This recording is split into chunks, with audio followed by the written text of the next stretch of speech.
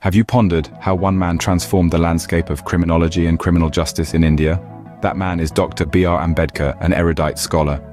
Today, Professor K. Jaishankar, Principal Director of IIJPS, guides us through Ambedkar's key contributions to criminology in this IIJPS 1-Minute Criminology series. Born in the 19th century, Ambedkar, a modest Indian, earned doctorate degrees from Columbia University and the London School of Economics. His mission, social justice. Ambedkar's legal acumen advocated for the oppressed. As the chief architect of the Indian Constitution, his influence ensured the enforcement of equality and justice.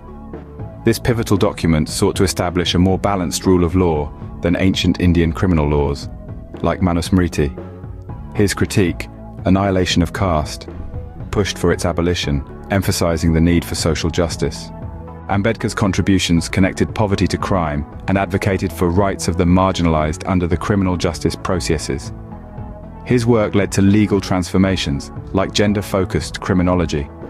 Efforts fortified women's rights to divorce and inheritance.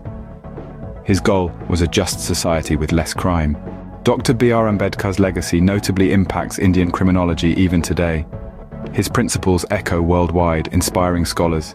His dedication and revolutionary ideas inspire scholars across the world towards justice.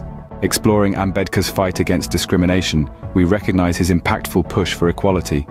His work, a bastion for justice as a right, has left indelible mark on criminology. His legacy, a beacon of fairness, emphasizes our collective duty. His story is a powerful reminder of our shared responsibility to continue his pursuit of justice. Thank you.